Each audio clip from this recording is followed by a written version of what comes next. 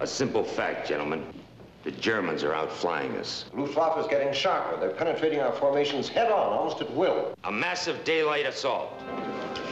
To be exact, gentlemen, 1,000 planes. Without the cover of darkness, 1,000 planes would be a massive target.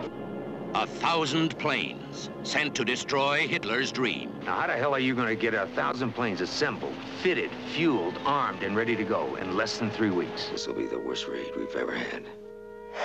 Would it be that bad? All right, hit it! Up and at 'em, you heroes! Hop! Hop! Briefing 0500! Crew from pilot, bail out. They're gonna bail it out!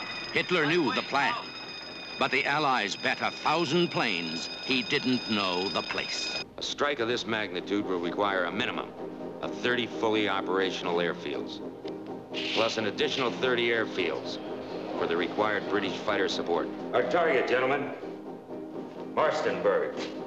We're gonna smash this facility with one massive blow. The first 1,000 plane raid. This was the day the Allies turned the Blitz on Hitler.